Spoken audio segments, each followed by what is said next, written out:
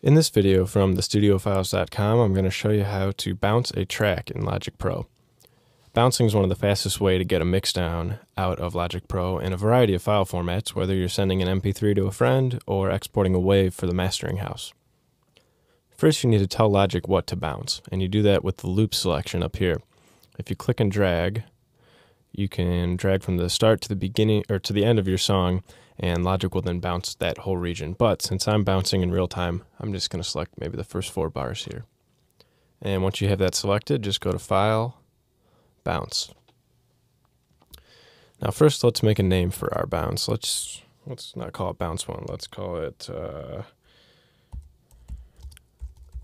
Pit First Bounce. That just has to do with the song name. And rather than putting it in the bounces folder, which is actually very convenient, just so we can find it later, I'm going to put it on the desktop. Now look over here at the destination. You can actually bounce multiple versions at a time, but for now I'm just going to bounce an MP3. So the checkbox is clicked, and let's click MP3.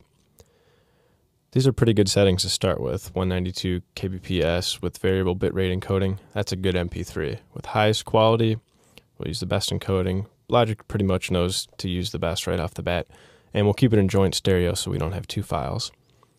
Now if you look over here at the start and end times, notice that where my loop is, Logic automatically filled that out. I can always change it by clicking these buttons here, but let's just leave it. And I'm going to bounce it in real time, and click bounce.